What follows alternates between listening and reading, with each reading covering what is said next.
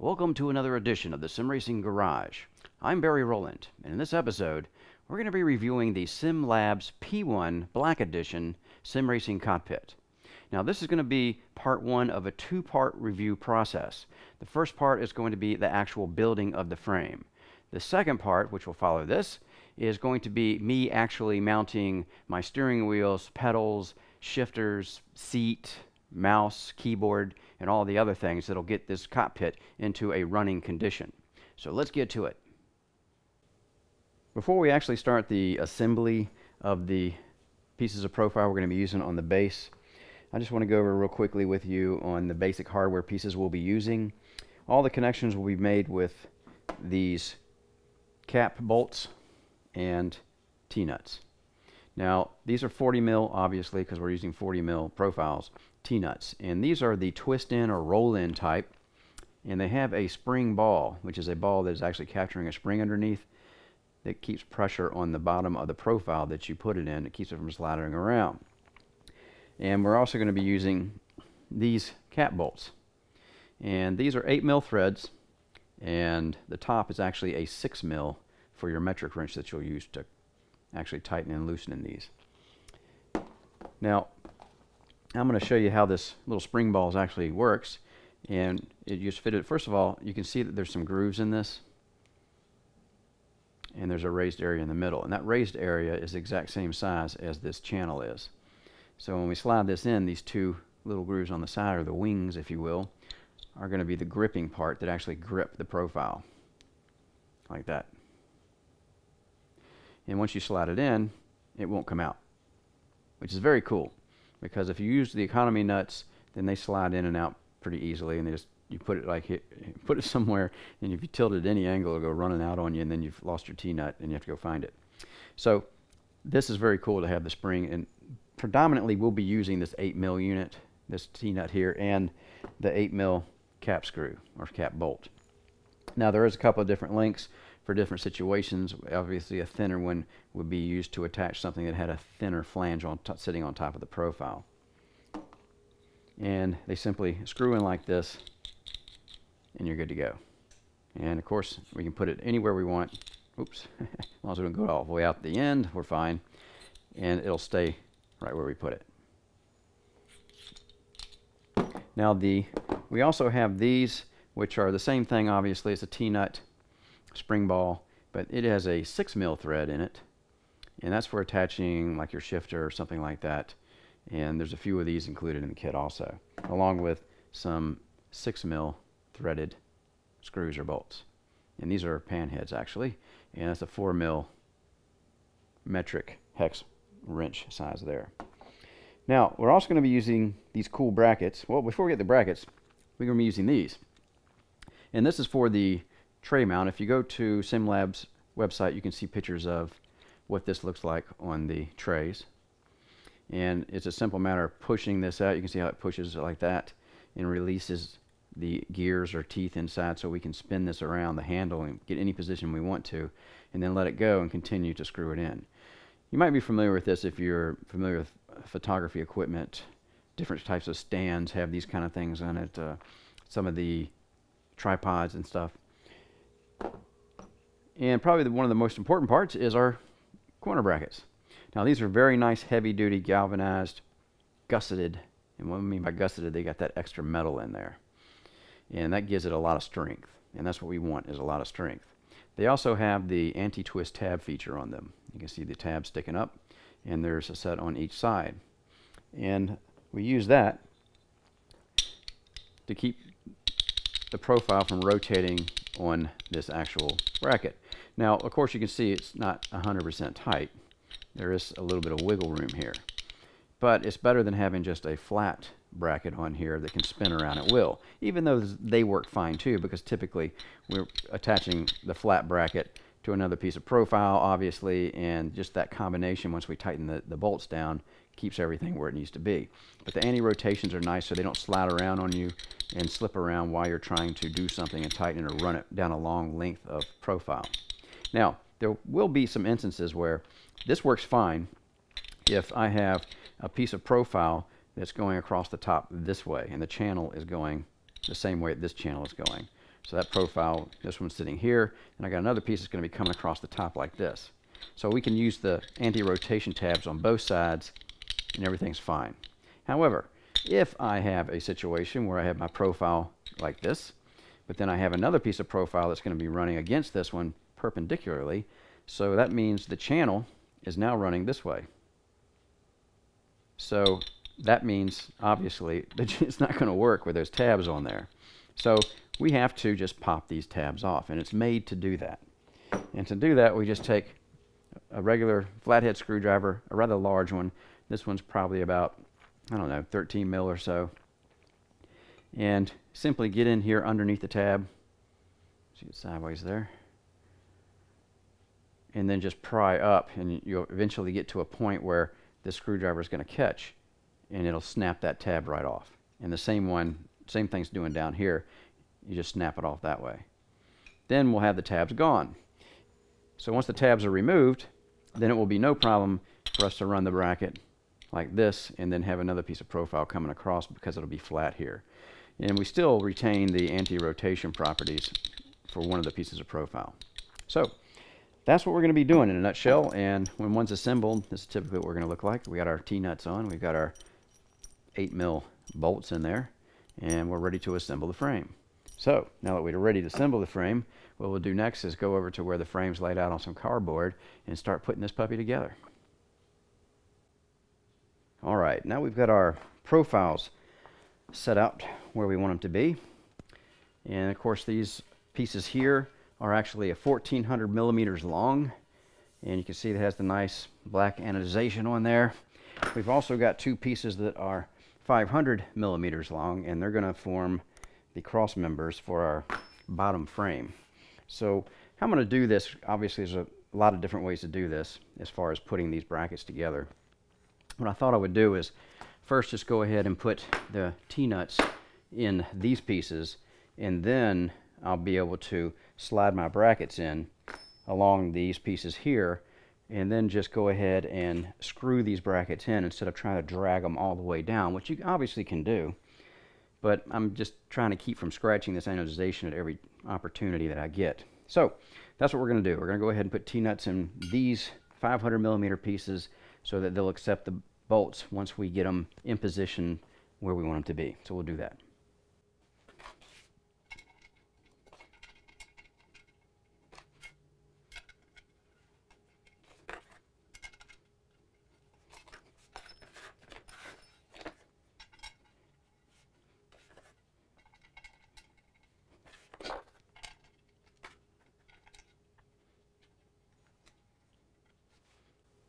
Alright, now we have our T-nuts in. Now we can go ahead and slide our brackets in that have one T-nut in them and a bolt. And I'm going to slide them out to basically somewhere in here because the seat rails are going to be attached to the top of these profiles. I'm going to use one of those seat slider profiles to kind of gauge where I need to be at the end of the assembly here. But first, the main thing I want to do is go ahead and get the two cross members in. So we'll go ahead and put these brackets in where we think they need to be now.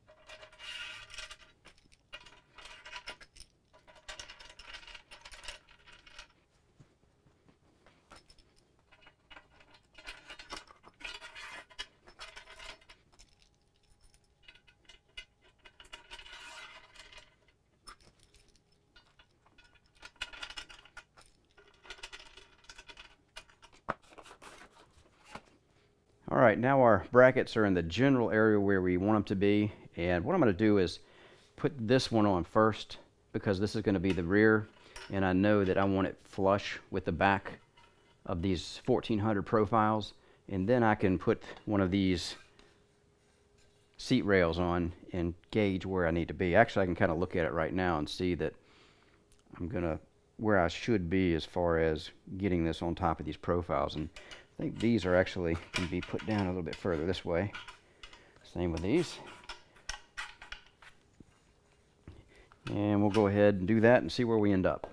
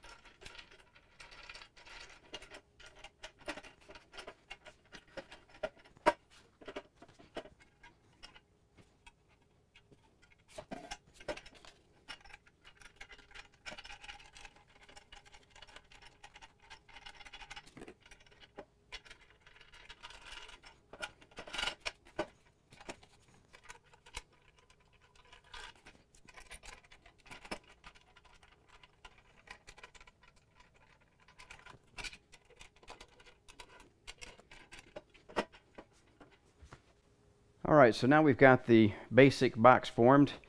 My profile fell over, but that's why we have the cardboard, just in case of accidents like that. And now what I'm going to do is grab one of these seat profiles, and this is what I'm going to mount the sliders to, or I'm going to mount directly to these. I'll probably actually do a direct mount because I prefer that actually for my setups. So we'll just put this up here and take a look at where we are. And I don't want this hanging off the back here. So what I'll do is probably move this guy in a little bit because this is about flush and where I want it to be on the back as far as this big profile. So of course we'll just take a little, you can just tap it along here, and because we still have everything nice and loose, it should come in pretty well. There we go.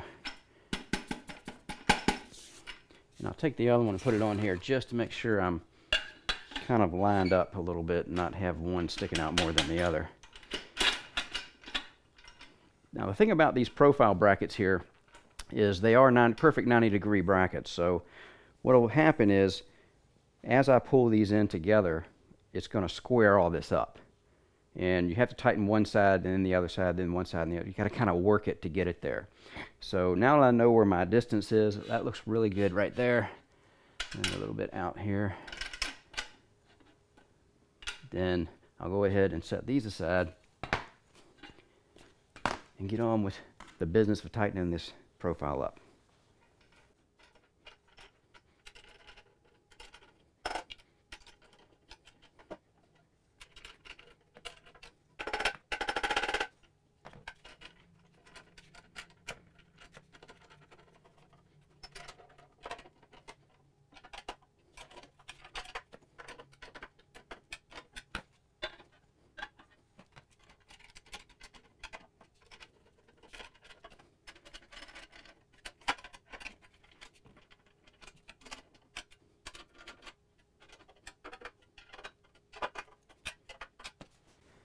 All right, now we've got everything squared up. Everything's looking good. Our distance for our sliders is right on. Perfect.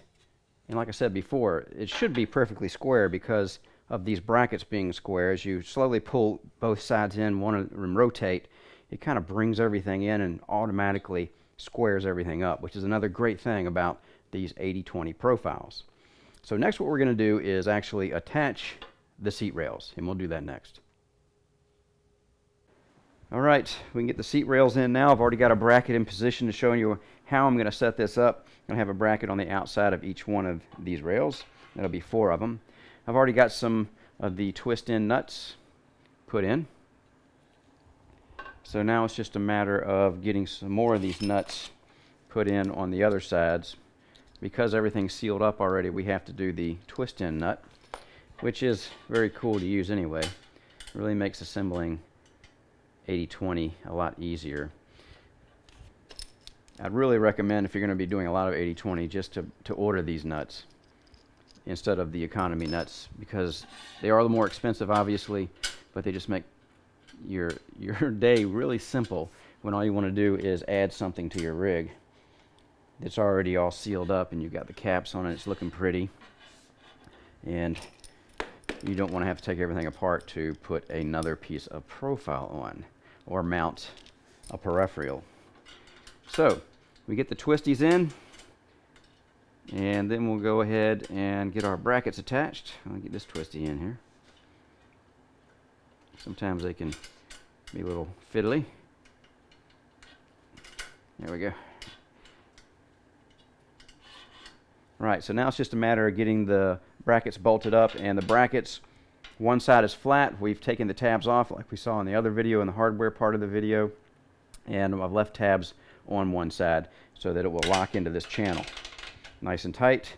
And then of course we can't have them on this side because they would not match up with the slot. So we'll go ahead and do that.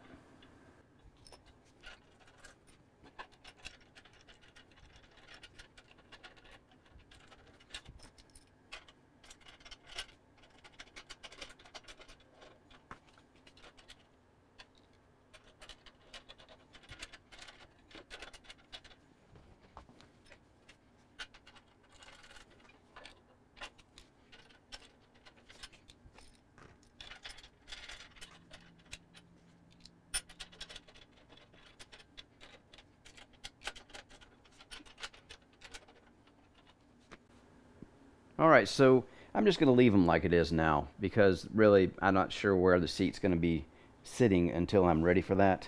But I will just go ahead and make sure they're kind of snugged up so they don't fall all over the place when I put the feet on this rig, and because the feet will be next. And it's just a matter of, we're going to tilt the rig over on its side and slide the adjustable feet on here. We'll do that next. The feet are ready to go on now, and as we saw in the hardware section, these are pretty neat feet because they're going to be adjustable. Easy enough to put on. All I'm going to do is slide the frame over, rock it up on its side, and then just slide these feet in. And I'm going to make sure that I keep the anti-twist tabs in line to where they're supposed to be. And we'll just slide one down here.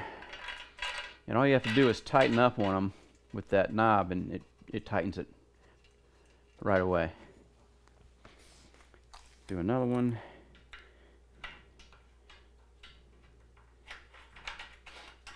I'll leave this one right about here, I guess. You can always change it easily enough once we're done. Alright, 2 more and we're done. This is the easy part.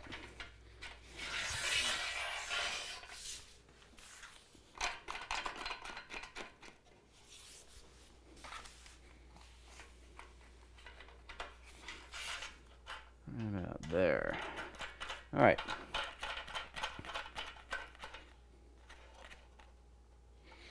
I'm going to put it back down. And now we have to worry about scratching our profile anymore.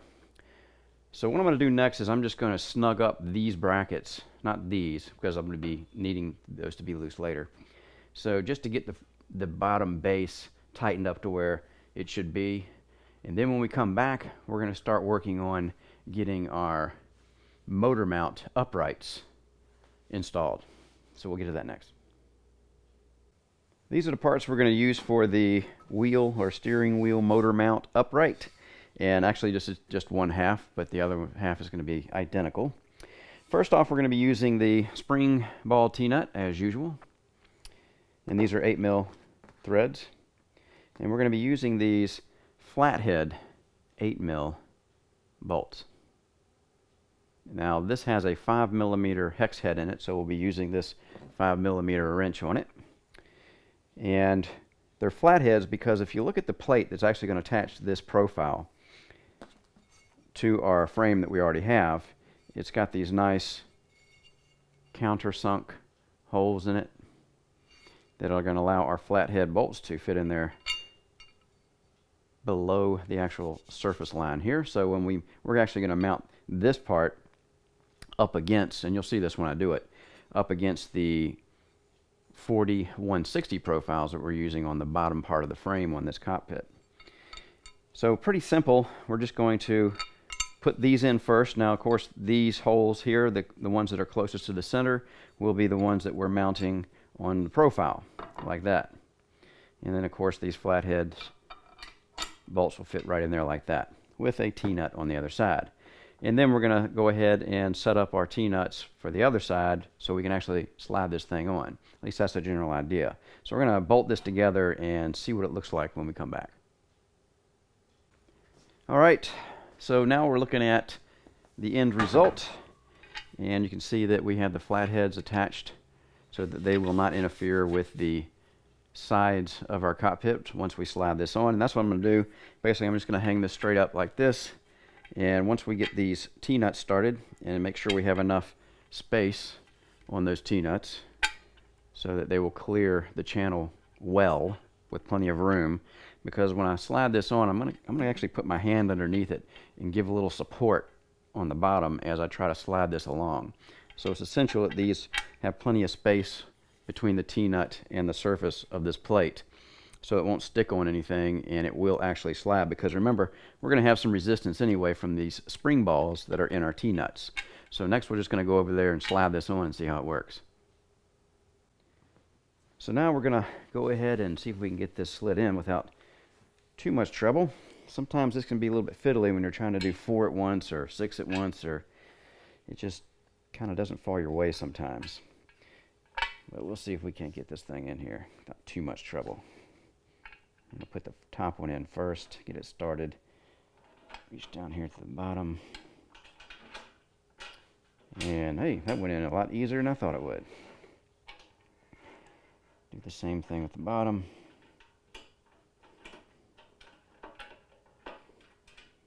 Kind of tilt it over a little bit. Looks like it'll hold that top one in place. Then I can kind of push the bottom one in place also.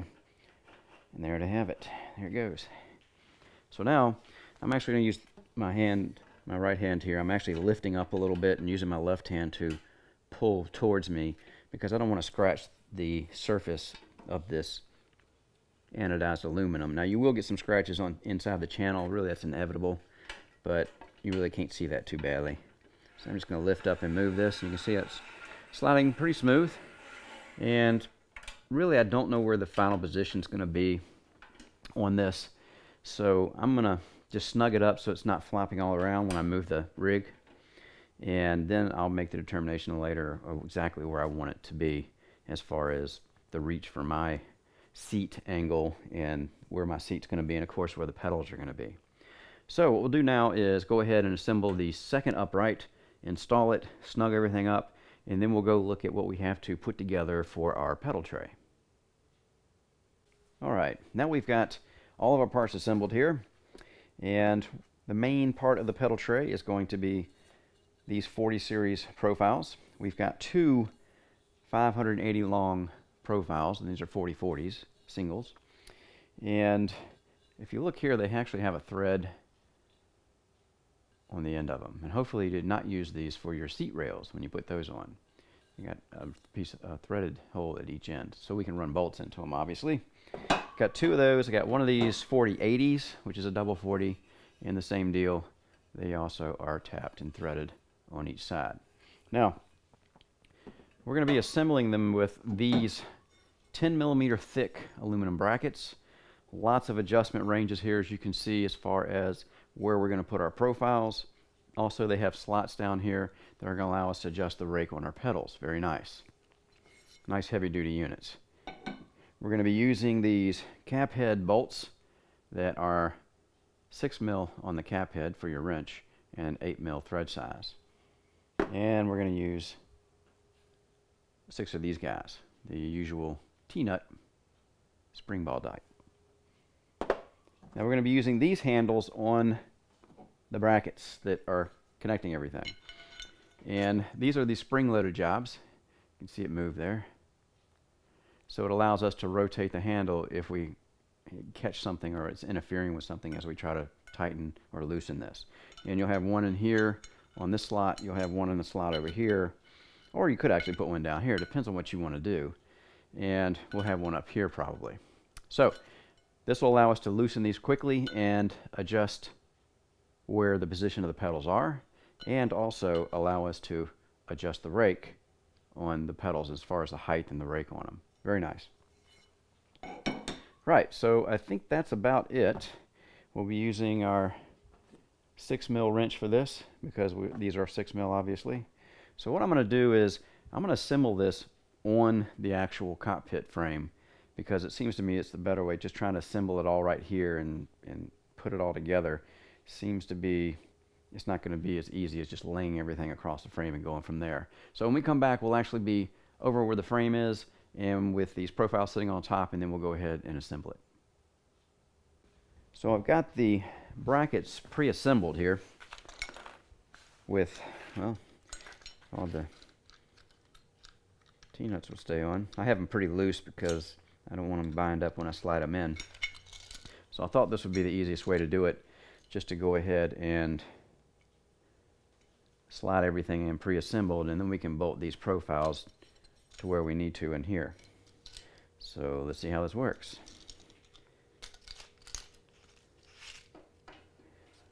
Slide the first one in. Now these guys will line up easily for me. Like that. And we're in. Alright, so now it's just a matter of taking our 8mm bolts and screwing them into our profiles. And this is the way on the instructions that these things are bolted up. And of course, the back spacing is going to be really dependent upon what you're doing as far as your pedals that you're going to be using. I'm going to just go with this one and see what happens once I get my pedals on. And again, this is very easy to change, obviously, just a couple of bolts on each side. Right, so that was simple enough. And what I'm going to do is go ahead and get the other side in. Once I get these guys just a little snugged up over here. So we'll go over to the other side and put that plate in, screw everything up tight, and then we'll come back and look at the functionality and how this pedal tray is working. All right, everything is tightened up on the top part here, and of course I've left this loose because we don't know where the pedals are going to be, but you can see it just slides back and forth like this. Now, there is, like we said before, an angle adjustment on this pedal tray. It's not the easiest thing though, as far as you have to be able to get this to come up. Obviously, this particular, on each one of these sides, this bottom lever or bottom bolt is going to keep it from going up or down, which is a good thing if you want to keep it flat. So the easiest way to get the angle right on this is, first off, you just take this one out on both sides. At least that's the easiest way I found to do it. The reason is because now we can actually lift this where we want it to be and tighten these back down, right? And if that's the rake I wanted, I could use that. Now, all the way at the top, I now have, and I'm going to use this camera angle over here because I can actually take this T-nut out and put it back in here and scooch it in there enough to where I can actually get the thread on it. But you see how close that is with this guy here. And even if I take this and rotate it out of the way a little bit, I'm still hitting over here just a little bit until I get started. So I'm actually not getting started, that's why it's not getting tight. But because of the way this thing works, I'm not lined up either. So it can be a bit fiddly, but then when you're making adjustments to your frame, sometimes you have to spill a little blood. Okay, I think we got it going in now, but now I would have to keep taking it and redoing it until I could get it back in there. I would almost at this point think that, well, if I was going to do that and I wanted to keep this T-nut secured, I would just take another one of these bolts and stick it in there and be done with it. Now, another thing is, if we can actually go on a higher rake than we're sitting at now, and what we'll have to do that is actually take this loose on both sides, the back. I'll go ahead and make sure these guys are loose too. So it slides back and comes out. Then we're going to go this height. So I'll take one of the T-nuts out and put it back in here. Get it to stay for me. And now I can go in and this guy will be out of the way because he's out now. I can go back in and use this lever to get the extreme rake. But again, that would mean that this lever is not being used anymore. We just have these two. But I can't believe that with these two tight on both sides that this is going to go anywhere as far as trying to slide back on you. I just don't see that happening. So you can actually get this degree of rake in it, but you'll just be leaving this out. So when it's sitting flat, sure, 3 levers, everything works great, no problem. But when it comes to the angle adjustments, you're going to have to make some adjustments to as far as how many bolts you have in holding things down. So I just thought I would show you that because it's not in the instructions anywhere. It's just not something that straightforward. When you see it first, you think, oh, look, we can just roll this up and not have any other issues or any other adjustments we have to make. But that's just not true. In this case, we have to change things around a little bit. But that's what 80/20 is good at. So I have no problem with this, by the way. I would have no problem having it up this high if I needed that rake on my pedal set, and just having 2 of these in here tightened down. There's no way that I'm going to be able to push this tray back away from me when I'm pushing hard on the brake pedal. I just don't see that happening. So there it is, the pedal tray. What we'll do next is get to the shifter mount. So we'll do that when we get back. So now we'll look at the pieces that are going to make up the actual shifter mount. And basically it's just 4 pieces of profile. We've got, let's see, a double. That's a 40-80, and that's 580 millimeters. We got 2 smaller ones at 250 millimeters each, and then the last one is 350 millimeters. Now, we also have this bracket that's very reminiscent of the bracket we use for the motor mount uprights. And it has the recessed or counterbore, countersunk holes in it, so it's going to hold these 8 millimeter screws. So we're going to have one of these in here like this, that's going to go into this piece like that. Then it leaves 2 open to go into the track of the bottom frame part, the 4160 part. We're going to need 3 of these, the usual T-nuts, spring loaded, and we're going to need 8 brackets to make this work. Now, 4 of these brackets are going to be with the tabs on one side, like here. Get a better shot of that. Give me some focus. There we go. You can see the tabs there, but on the other side, we don't have any tabs because of the way that the bracket's going to be joining other pieces together.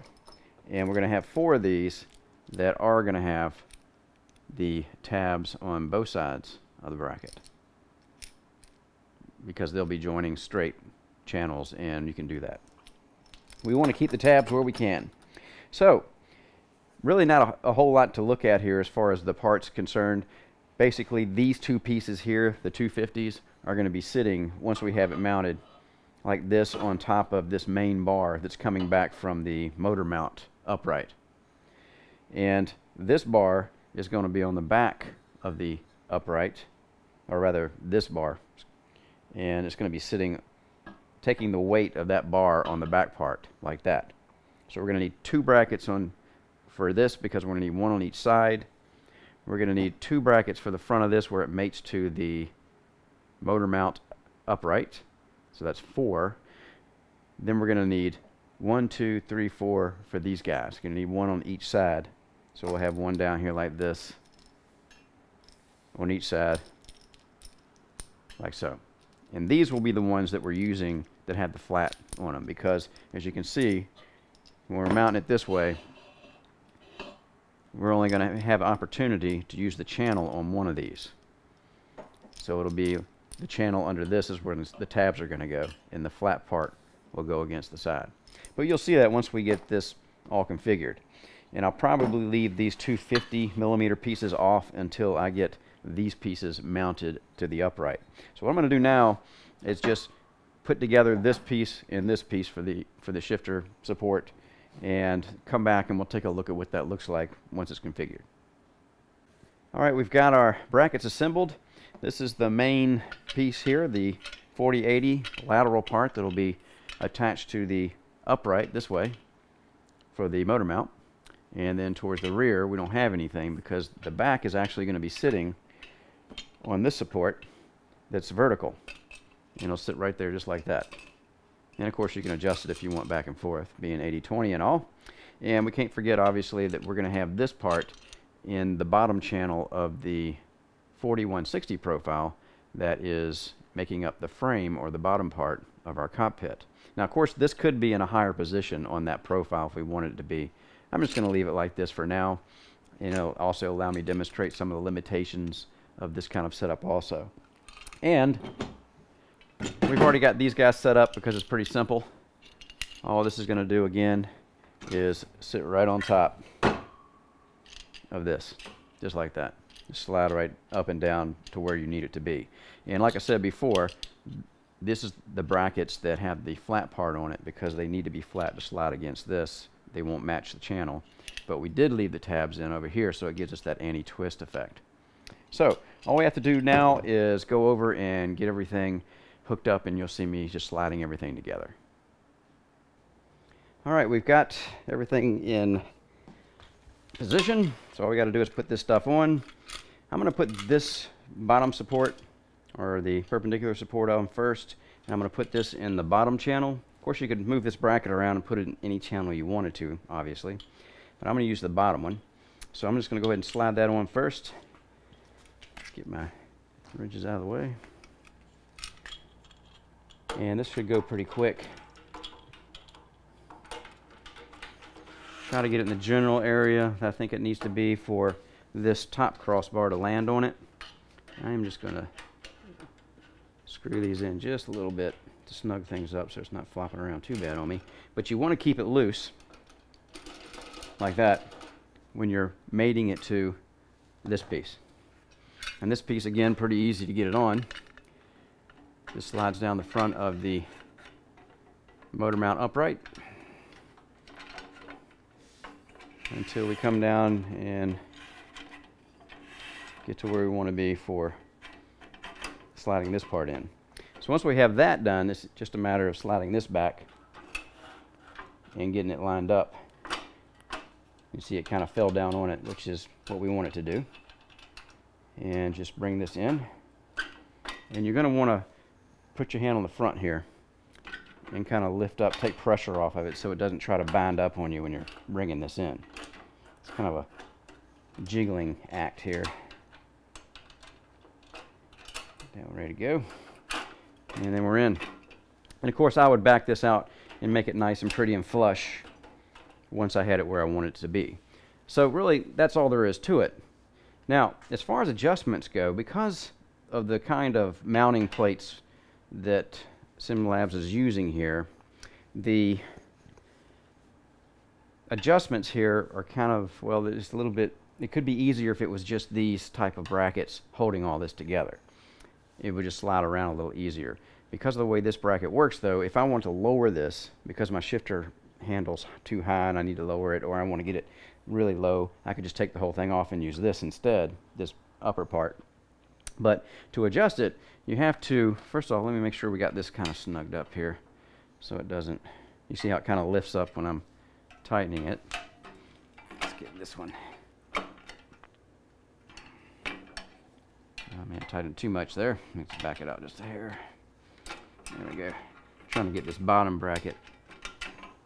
This is where I can get just a few turns on it. Right, so this kind of hanging midair on us now when we're moving the bottom part out, so I can show you this. Right, so you want to change the height, you have to loosen these up, of course. And then you need to slide the whole thing out. And I do mean the whole thing, all the way out. Because the only adjustment we have for height, try not to lose any nuts when you do that, but that happens with 80/20 more than I'd like to admit. Right. So you only have one bolt here, and if you want to adjust the height of this thing, then you have to go in, take it off, loosen that, and then slide it up and down to the height that you want. I'm going to put it back down the bottom. So it's a few more steps you have to go through to adjust the height on this. And when I put it back on, slide this back in.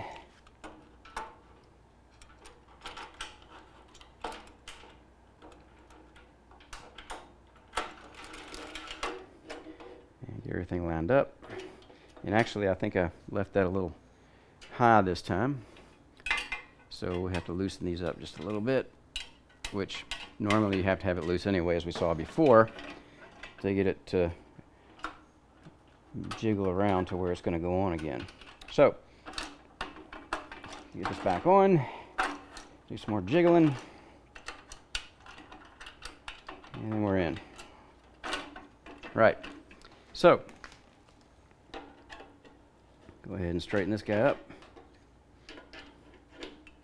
Another problem here, well, not really a problem, it's just an adjustment considerations you're going to have to make.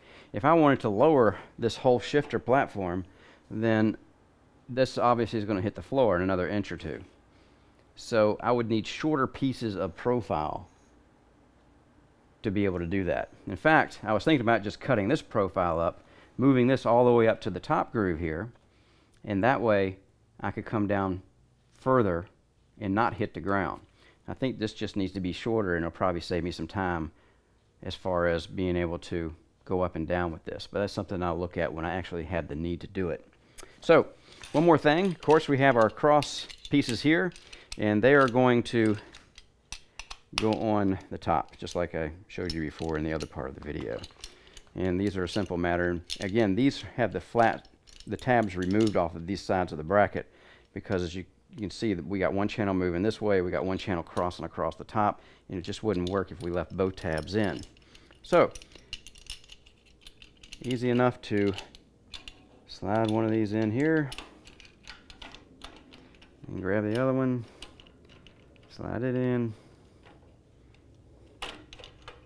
and then of course you'll have this one and another one, and you can move these at will. If you were running like a shifter and a handbrake, you might want to just go ahead and get yourself a piece of, which I would probably do, 1/4-inch aluminum plate, and just put a plate in between both of them, bolt the plate down to the profiles, and then have holes in the plate to mount my shifter and my handbrake, so I can get them just exactly where I want them to use them. So this is a very solid unit. This whole rig is very heavy. It's got a lot of mass to it, which is going to make it very solid. It goes together rather easily. It does take a little time. You have to, don't want to rush it. You don't want to scratch it up any chance you get, even though this anodized profile, or any anodized aluminum for that matter, is easy to scratch. So we're done with the assembly here. Well, close to done with assembly. We're going to put the motor mount in, but the last thing we'll do is put the motor mount in and see how that looks, and then we're going to go to part 2 of this review, where we actually set up the rig itself. And that means putting a seat in it, putting the motor on, putting the pedals on, and putting a shifter on, and see how all that looks. Okay, so now we can actually start assembling our motor bracket. And this is a direct drive motor bracket, and you can probably tell that it's meant to never ever flex. It's got some nice cool looking cutouts in it, very sporty looking. And this, because it has these slots in it here, it'll take up to a 54 Kollmorgen motor. Because I use the Sim Steering version 2 motor system, I have a 52 Kollmorgen rather, and it'll fit in there with no problem. But you can see that this is a massive piece of metal here. It's just huge. It's 15, actually I think it's a little over 15 mils. Let's see what we got here. Put it on here. Let's take a mic it out for you so you can see what it is. Alright, so there it is, 15.3. Wow. Yeah, this thing is never going to flex at all as far as a twisting motion, because when we're pushing on our steering wheels and we got all that force coming out of the motor, it really puts some torsional force on this mount. But yeah, I got no problem with this one, because I think it's going to have no problem handling my motor, or even a 54. It's just really huge. I mean, look at this. This is a 10 millimeter here, the wing bracket, and you can see the difference here. It's just, yeah, big difference. So very nice piece here. I really like this for the direct drive motor mounts. And these wings are going to fit on here. I might as well show you while I have it, like this. And we're going to bolt these wings to the front piece with these. Let's show you these corner brackets. And we have already taken the counter rotating tabs off because we don't need them in this application.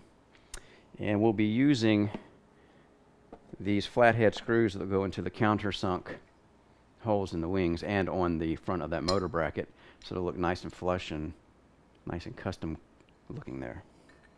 We'll be using these bolts, or rather nuts here, and there's the usual nylon rimmed safety or lock bolt, if you will, so they won't vibrate off.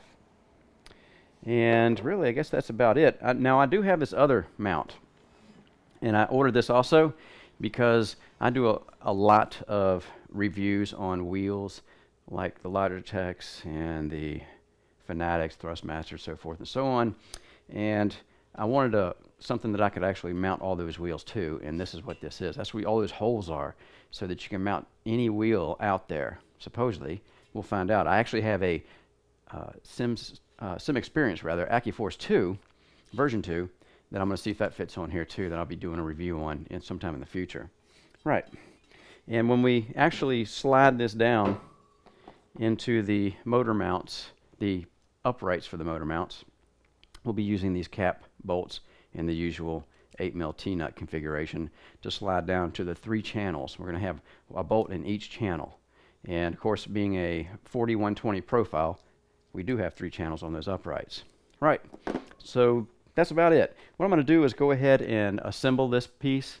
And once I have it assembled, we'll come back and look at it with the wings on it and the brackets installed. And then we'll go ahead and install these other nuts and bolts over here so we can go over to the rig and just hopefully slide this thing in and then tighten it up and we'll be good to go. Right, so we've got the wings attached to our bracket now, and I went ahead and put these bolts in also that are actually going to go into the channels. And let me show you a little close up here. This went in really nice. I like the way that everything goes in flush and matches.